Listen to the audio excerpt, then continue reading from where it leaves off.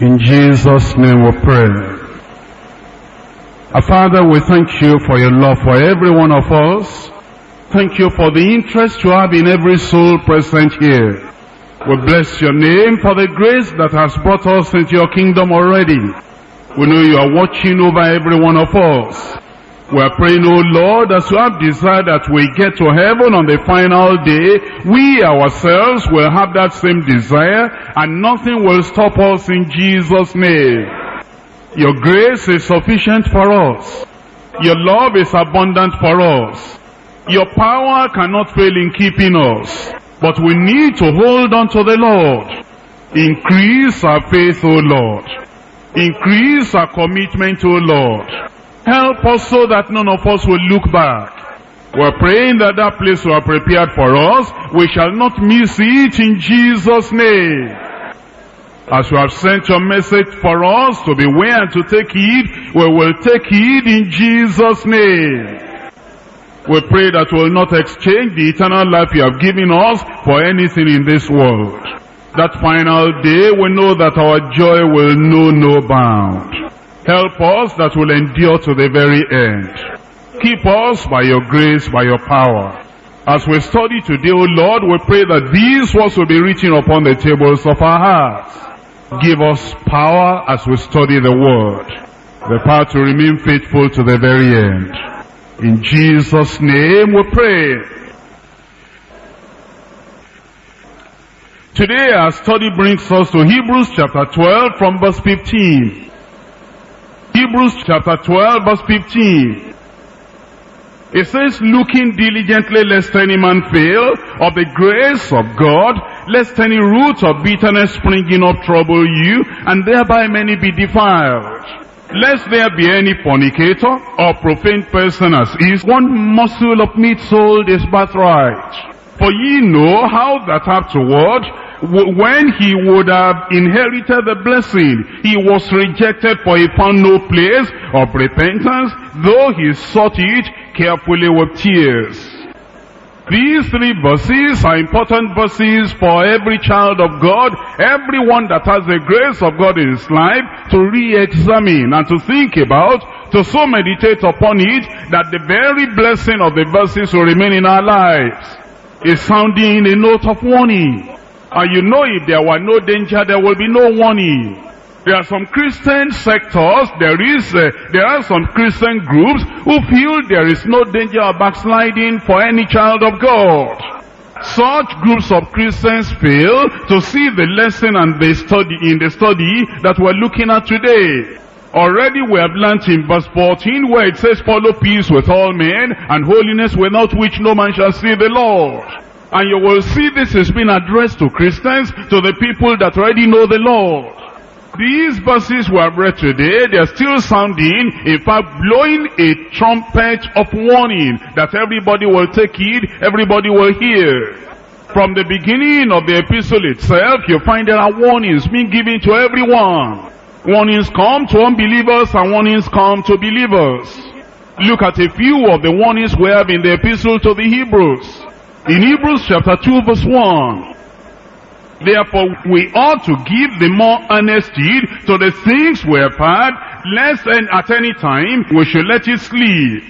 And then he tells us in verse 3, how shall we escape if we neglect so great salvation? That is talking to unbelievers. There is a warning there for the unbelievers that if they reject, if they neglect so great salvation, how will they escape the judgment of the Lord? Look at chapter 3 verse 12. Take it, brethren, lest there be in any of you an evil heart of unbelief in departing from the living God. This warning is addressed to those who are brethren, those who know the Lord, and it says, brethren, you should take it, lest there be in any of you an evil heart of unbelief in leaving the Lord, straying away from the Lord, backsliding, departing from the living God. In chapter 4 verse 1. Let us therefore fear, lest a promise being left us of entering into his rest, any of you should seem to come short of it. You will see there again, it's warning both for believers and unbelievers. There is a rest abiding, there is a rest waiting, there is a joy waiting at the end of the road. And then it says, you should take it lest you come short of that rest that is prepared and preserved for you. In chapter 4 verse 11. Let us labor therefore to enter into that rest, lest any man fail after the same example of unbelief. You see there is telling us, if we do not take heed, if we do not watch our steps, we may fail, we may fall, and then we'll not be able to enter the rest he has prepared for us. In chapter 3 verse 6, but Christ, as a son over his house, whose house we are, if there's a condition, if we hold fast the confidence and the rejoicing of the hope firm unto the end. If you are a sincere child of God, and you read those verses sincerely, you will know that these verses are telling us there is danger, and therefore there is warning, and therefore he tells you to beware, he tells you to take heed, so you will not fail, so you will not fall, so you will not miss the crown on the end. Now he's telling us today in the passage we're looking at from Hebrews chapter 12 and in verse 15. It says we must look diligently lest any man fail. Actually, you will see there are 3 times in this short passage he uses the words lest any. Look at it in verse 15, looking diligently, number 1 now, lest any man fail of the grace of God. Look at it again in verse 15, looking diligently, number 2, lest any root of bitterness springing up trouble you, and thereby many be defiled. Then as you look at the end of verse 15, there is no full stop. That means there is still a continuation, and it means that it is still connected with the looking diligently. So you have number 3, looking diligently. Then in verse 16, lest there be any fornicator or profane person as Esau, who for one morsel of meat sold his birthright. He's warning us against backsliding, but he's telling us something more than backsliding. And there are 3 steps he traces for us. He says, number 1, there is backsliding. Number 2, after that backsliding, there's degeneration. Number 3, there is apostasy after the backsliding and degeneration. Then that person comes to a point of no return, that he cannot come back to the Lord again. And he uses the example of Esau to tell us that there is a possibility of backsliding. There's a possibility to go from backsliding and go so low you become degenerate and reprobate and rejected, and then to come to the final end, which is apostasy, that you even want to come back and there's no chance again to come back. He tells us that pitiable condition in verse 17, for ye know how that afterward, when he would have inherited the blessing, he was rejected, for he found no place of repentance, even though he sought it carefully with tears. We want to diligently study what we have before us today, devoting each point to each verse. We're going to look at number 1, exhortation against backsliding. Then number 2, Esau's sale of his birthright. And then number 3, examples of losing eternal blessings.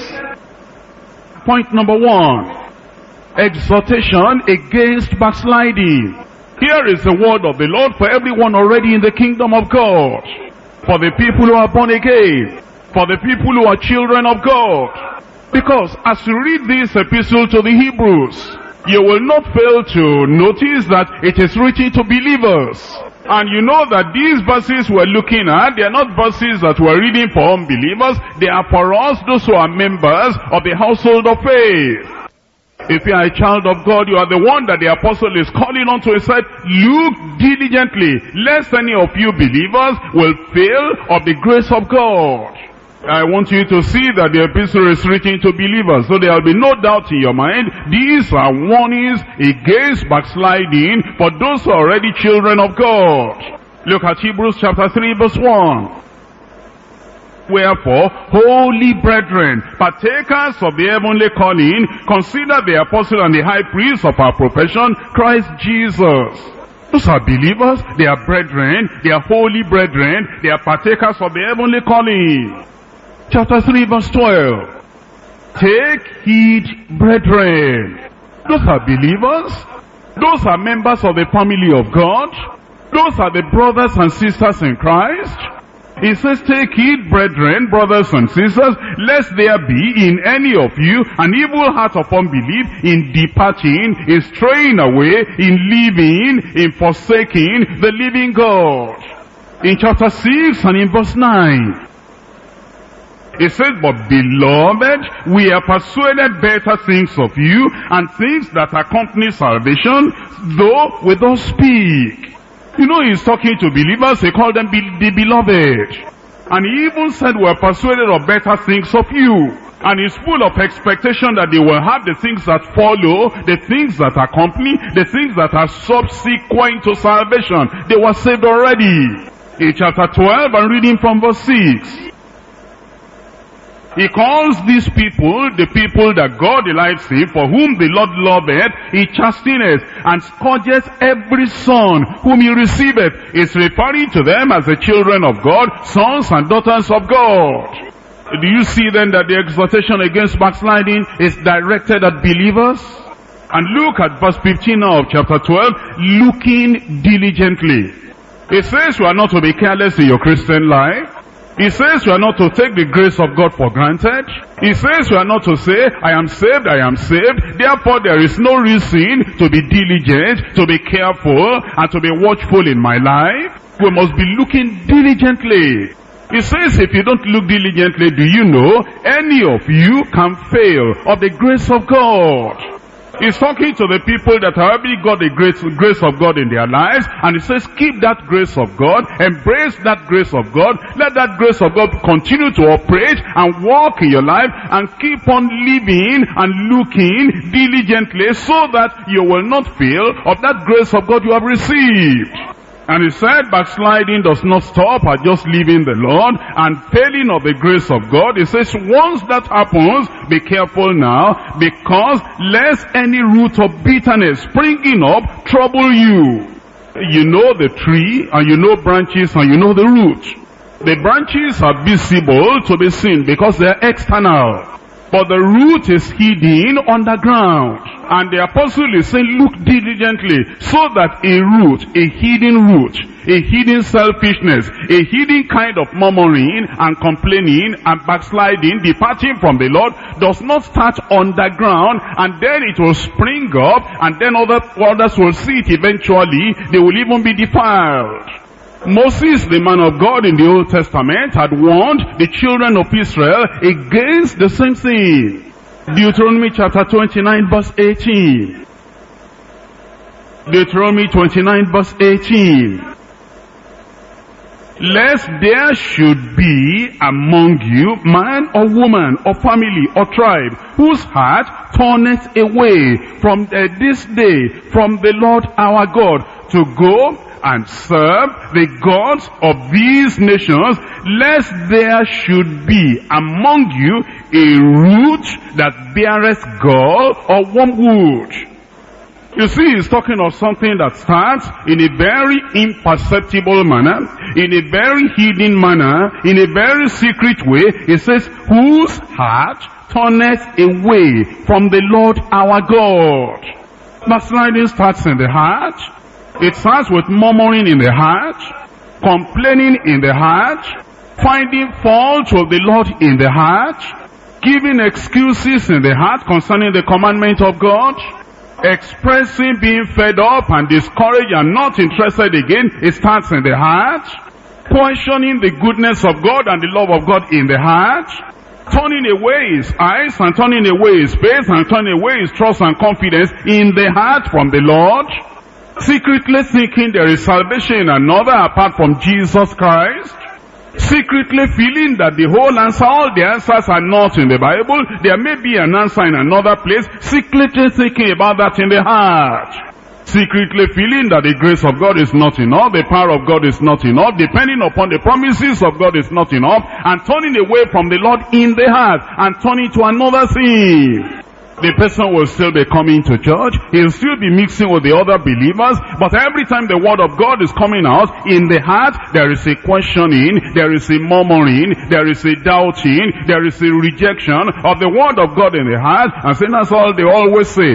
Depend upon the promise of God. Look up to the Lord. And you need to get to heaven. They talk about holiness. In the heart, there is a rejection of the word of God. There is a root of bitterness already. Bitterness against God, who has not fulfilled all the promises I'm claiming, and bitterness against the church of the living God, who are not taking care of me as I want them to take care of me. Bitterness against even ourselves. Why did I even become a Christian? Why did I put myself in this situation? Why am I with these people of God? The bitterness that is hidden in the heart, eventually it will spring up, and then everybody will know that you have gone, you are backsliding. In Hebrews chapter 12 verse 15, he's telling us that that sin eventually will come up. Lest any root of bitterness springing up. It says it will shoot out. It will become manifest and evident. Out of the abundance of the heart, the mouth speaketh. We cannot cover it up permanently. Backsliding in heart will eventually be visible and manifest as backsliding in life, in expression, in tongue, in communication, in everything that we do. As it springs up, it will trouble you. And then he even says, thereby many be defiled. He's telling us the truth we already have learned in 1 Corinthians chapter 5 and verse 6. 1 Corinthians chapter 5 verse 6. Your glorying is not good. Know ye not that a little leaven leaveneth the whole lump? Backsliding, a member of the family, will soon affect, if the other members of the family are not careful, it will soon affect the other members of the family. Worldliness in the wife, in the woman, if the family is not careful, it will soon affect the daughters, it will soon affect the children, it will soon affect the whole family. Murmuring and complaining from the husband, from the leader, the head of the home. Coordinator is not good, church is not good, the doctrine is too hard, heaven every time. That murmuring and complaining coming out from the father, coming out from the head of that family, if we're not careful, it will soon affect all the members of the family. Once the heart of one of the members of the family is shifted away from the Lord and has departed from the Lord, and he goes to dabble into whether it is candle or incense or whatever it is that they are doing now, because their heart is no more on the bare promise of the word of God, that will soon affect the members of the family. He says, and thereby many will be defiled.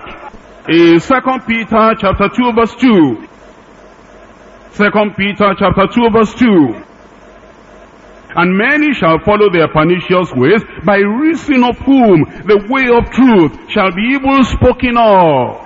When a big tree falls in the forest, it falls on other trees, and those other trees are destroyed. And when somebody will have been looking up to when he backslides, when somebody will have been looking up to when he begins to complain against the word of God, when somebody will have trusted, and somebody will have appreciated, and somebody that has been encouraging us, when he backslides, when he says, that's enough for me, I don't want to continue like that, holiness is too much, I want to go and take care of the things of the world. When a person like that, when he backslides, many other younger people they are disappointed, and they will be destroyed. In 1 Corinthians chapter 15, 1 Corinthians chapter 15, verse 33. Be not deceived, evil communications corrupt good manners. If you think, no, I'm strong, they cannot influence me. The grace of God is abundant in me, no backslider can influence me. I'm holding on to the promises of God, I'm so firm in my conviction, no backslider can defile me. Whatever they say, whatever they tell me, and whatever complaint, I can hear all their murmuring, I can hear all their complaining, I can hear all their gossips, I can hear them, everything they are saying against the church and against the doctrines of the Bible, I can hear everything, it will not affect me. That's what some people said before you. They said, I believe on the Lord. That's what they said before you. They said, I knew the Lord before I married that woman. That's what they said before you. They said, I knew the Lord before I married this person. I knew the Lord before this person even became born again. Whatever he's doing, it will never affect me. I will stand till the end. Today they have been affected. Today they are backsliding. Today they are degenerated. Today they are almost in apostasy. If you are too intimate with the people that do not know the Lord, or with the people that knew the Lord before but they are backsliding, and you are listening to their words, and you are listening to their murmuring, and you are listening to their jesting of the doctrine of holiness, and you are listening to the defilement in their lives, eventually you are going to be influenced. Many will be defiled. Eventually you begin to believe a lie. Eventually you'll be doubting the word of God. Eventually you too will be saying, but it is true, this thing that these people are saying, why is it that we are only emphasizing holiness and we are not emphasizing deliverance? Eventually you'll be justifying them. I can't blame them, although they are backsliding, although they are not totally in the world, but the way they have explained to me, I can't blame them at all. Already you will agree with them and you will be against God. That's why we're told in 1 Corinthians chapter 10 verse 12. 1 Corinthians chapter 10 verse 12, wherefore, let him that thinketh he standeth take heed lest he fall. Are you born again? Take heed lest you fall. You have strong conviction in the word of God? Take heed lest you fall. Are you saying, I know myself? I know the day I was born again. And I know my conviction, I know my consecration. Nobody brought me here, nobody can drive me away. The Lord appeared to me directly like he appeared to Paul. I am so convinced that nobody can change my mind. Other people have said that before you. Wherefore, let him that thinketh he standeth take heed lest he fall.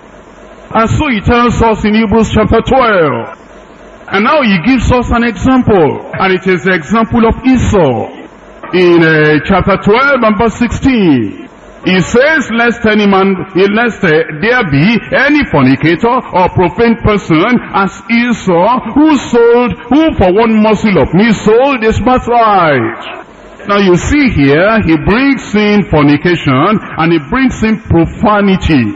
He is not telling us that that's exactly what happened to Esau, but he's bringing a similarity between fornication and what Esau did, between profanity, profaneness, and what Esau did. What did Esau do? Look at his story in Genesis chapter 25. Genesis chapter 25 from verse 29. Genesis 25:29. Here we read the story of Esau and Jacob sought pottage, and Esau came from the field, and he was faint. Do you realize there are times you'll be tired? There are times you'll be hungry? There will be times your body will feel in need? There are times you think you cannot take another step? There are times you think you have come to the end of the road? And it says at such a time, remember Esau. He came from the field, and then he was faint. And Esau said unto Jacob, feed me, I pray thee, with the same red pottage for I am faint. Therefore was his name called Edom. At this time, the need of his body was the only thing he was thinking about. The hunger, the fainting was the only thing that appealed to him. The need of the present hour, the need of the present moment was the only thing he singled out. He never knew about tomorrow. He never thought about the future. All he wanted to satisfy and to gratify was the pleasure and the demand of today. You see, when the temptation to fornication comes, the person that is being tempted to fornication is not thinking of tomorrow. It's not thinking of the shame. It's not thinking of the judgment. It's not thinking of eternity. It's thinking of the need of the body right now. He will only be thinking of the gratification of the flesh. He will not be thinking of the salvation of the soul. He will not be thinking of the eternal blessing for the redeemed. He is only thinking of the present need of the hour. That's why the fornicator is likened unto Esau. And then when a person becomes a profane person, that means he becomes an earthly-minded person, not thinking of the spiritual, not thinking about heaven, not thinking about the grace of God, not thinking about the anointing of God upon his life, not thinking about his birthright, not thinking about eternal inheritance, only about the present need of today. That's a profane person. That's why it's likened to Esau. In verse 31, and Jacob said, sell me this day thy birthright. Oh, you want pottage? Sell me your birthright. You want to gratify the flesh? I'll give you, but sell me the birthright. You want to solve the problem of the hour, the problem of the day? Oh, I'll help you solve that. Sell me your birthright. You don't have any patience to go to the kitchen yourself and spend 1 hour and wait 1 hour and be patient for 1 hour and prepare something yourself. You want something ready-made right now? Sell me your birthright. When somebody is not thinking about the future, about eternity, he will not think that the price is paying to have something from the world and have something from the devil, that price is too high. Look at the price that Esau was paying for a single meal. He was going to give up his birthright, not for the food that will feed him for the rest of his life, not for the food that will feed him for 1 month, not for the food that will feed him for a whole day, for a single meal to just satisfy his hunger. He was willing to give up the birthright. What a price he paid. In verse 34, then Jacob gave Esau bread and pottage of lentils, and he did eat and drink, and rose up, and he went his way. Thus Esau despised his birthright. Anytime you are hungry, please remember there is something at stake. Anytime your flesh, if you are a man, your flesh is saying, I can't do without a woman, I can't do without a woman, let me get a woman somewhere. Remember, eternity is at stake. And woman, I can't wait again. This resurrection they are talking about, I must see a man now. If I don't get a man now, I don't know what I will do. I need a man immediately. Remember, eternity is at stake. There are times that some earthly needs, some personal needs, some fleshly needs will become so exaggerated, we forget salvation, we forget eternal life, we forget eternity, we forget the things of God, we forget what we have got already, and we forget that we are very near eternity now, and you may sell your birthright like that, you may never find it again. What makes some people backslide? There are some simple, very simple things. They disciplined me unjustly, therefore we forget eternity, we forget eternal life. I throw their salvation to them. Even that salvation, I don't want it again. Even that church, I don't want it again. Be very careful, because of the dissatisfaction and the problem of a day. You want to lose eternity. I spoke to that sister, I said, you are the will of God for me, can I marry you? And the way she replied me, I am going to even teach her a lesson, I will go and marry an unbeliever. I will lose that salvation, I will kick away that salvation, I will marry an unbeliever, whatever will happen, let it happen. You are selling eternal life, because of marriage, you will cry for eternity. And then what you have done, I will teach her a lesson, the person you are teaching a lesson may get to heaven, and you spend eternity in hellfire. Whenever there is any problem, that if the devil is making you to say, leave the church, leave that salvation, leave the Bible, leave eternal life, and damn the consequence, remember, he knows what's ahead of you. He is wanting you to sell your birthright because of a need of the moment, a need of the hour. Be patient and stay where you are, even if the hunger is there, even if the barrenness is there, even if the joblessness is there, even if the lack of education is there, even if the need of your life is there. Wait for the Lord and leave everything in the hands of the Lord, because of eternity, because of your soul. In Mark chapter 8 verse 36, for what shall it profit a man if he shall gain the whole world and lose his own soul? What did it profit Esau that he gained that pottage, a meal of a time, of a period, of a single meal, and then he lost the birthright? What shall it profit a man, even if he becomes the most popular in the city, in the state, in the nation, in the continent, and he loses his own soul? Or shall it profit you if you marry Miss Nigeria, and then you lose your own soul? Marry the richest man in town, and then you lose your own soul. Get a job by giving bribe. Get a job by giving your body into immorality, and then you lose your own soul.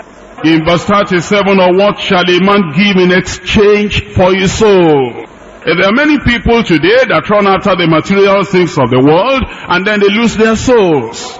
In 1 Timothy chapter 6, reading from verse 9 and verse 10. But they that will be rich fall into temptation and a snare, and into many foolish and hurtful lusts, which drown men in destruction and perdition. For the love of many is the root of all evil. For the love of money is the root of all evil. The love of money that will not allow us to have quiet time in the morning is the root of all evil. The love of money that will make us to seek work and go to a place where there is no Bible, a place where there is no sound teaching, a place where we cannot have the fellowship of the brethren. But I've been looking for work. This is the only work I get now. I cannot say because of salvation, because of church, I will not take the work. I've been looking for it for a long time. The love of money is the root of all evil. How many people in search for money, they go here, they go there, they go to various places, and they leave their wives here in the city, and then in the places they go while they're looking for money, the result is that they fall into temptation over there. Salvation is gone, the knowledge of the word of God is gone. By the time they come back, they are completely empty. There's no more salvation again. You can see it on the face of the man. He went for money, maybe he got money, but he lost something greater than money. Where are you today? For the love of money is the root of all evil, which while some coveted after, they have erred from the faith. They were in the faith before, they were born again before, they have erred from the faith, they have pierced themselves through with many sorrows. Like Esau, they left spiritual riches and they went after carnal pleasure. They lost their salvation because they were looking for physical gratification of the flesh. They were more concerned about the satisfaction of the body than their soul. As earthly comfort was exaggerated in their mind more than heavenly consolation. And what they can have today, what they can get in this life, that was of more importance to them than the approval of God for their lives. That's why the epistle to the Hebrews chapter 12 is warning us. It says, looking diligently, lest any man fail of the grace of God, lest any root of bitterness springing up trouble you, and thereby many be defiled. And then it says, lest there be any fornicator, any profane person as Esau, who for one morsel of meat sold his birthright. You see, he would have inherited the blessing, but he could not. You know that he was the firstborn of Isaac. The blessing God had given to Abraham passed on to Isaac, and the blessing should have passed on to Esau. He had sold the birthright, that's why it went to Jacob. Christ, the Savior, the Redeemer, would have come through the line of Esau, but he had sold his birthright, so Christ came through the line of Jacob. The God of heaven would have been called the God of Abraham, Isaac, and Esau, but no, he had sold his birthright. It's now the God of Abraham, Isaac, and Jacob. Through Esau, all the families of the earth should have been blessed, but no, he has sold his birthright. It is not through Abraham to Isaac and to Jacob that now the families of the earth have been blessed in the gospel of the Lord Jesus Christ. The very gates of the New Jerusalem, now 12 of them, they are marked with the 12 tribes of Israel. Israel is Jacob. All those gates should have been marked with the sons of Esau. He had sold his birthright. It went on to Jacob. The everlasting covenant that God had made with Israel, he will gather them all over again from all the earth. That everlasting covenant should have been made with Esau. He had sold his birthright. The everlasting covenant is now attached to Jacob, to Israel. He lost it because of one meal. He lost it because of what he put in his mouth. He lost it because of the gratification of the flesh. What are you trying to lose? What are you trying to despise? Because of food, because of money, because of the material things of this world. In Hebrews chapter 12 verse 17, it says, for ye know how that afterward, when he would have inherited the blessing, he was rejected, for he found no place of repentance, though he sought it carefully with tears. He realized it too late. He had sold it before he knew the value of what he sold. He gave it away and gave it up before he knew the importance and the eternal value of what he had given away. When he realized how valuable the blessing was, when he realized all the things that are associated and attached unto that blessing, unto the birthright, he ran after that thing again, wanting to get it again. It was too late. He sought it carefully with tears. He cried bitterly. It was too late. He couldn't have it again. You know, there are some backsliders like that. They backslide for a moment of time. After that backsliding, they realize, what have I done? I am empty now. I am dry now. And there is no grace of God in me again. Their eyes open all of a sudden. What have I gained with this fornication now? What have I gained with this adultery now? This useless money that is in my hand, I don't even want it again. What am I going to do with this money? They look back to the things they have left. They look back to the things they have lost. And for some of them, they are not really able to come back to where they were before. And that's why the word of God is warning us that we should be very, very careful so that we do not lose what the Lord has given unto us. It wasn't Esau alone. There were some other people in Bible days. You remember Balaam? He was a prophet of God. He prayed a great prayer. Look at it in Numbers chapter 23. And in verse 10, how Balaam prayed a prayer. And he said in verse 10, who can count the dust of Jacob and number the fourth part of Israel? Let me die the death of the righteous, and let my last end be like his. Already he was on the wrong territory. He was in the wrong place. He had given up the way of the Lord. He looked at Israel. He looked at the beauty of holiness, and he looked at the end of the righteous. He said, oh Lord, can I retrace my step? Can I die the death of the righteous? And my life's end will be like the end of the righteous? He died a sinner. He's crying in hellfire right now. He wanted it, he couldn't get it. You know, it is like that for some people. While the Lord is still talking to them, they will not take care. When they have lost it, is when they will be seeking for it again. In 2 Timothy chapter 4 verse 10. 2 Timothy chapter 4 verse 10.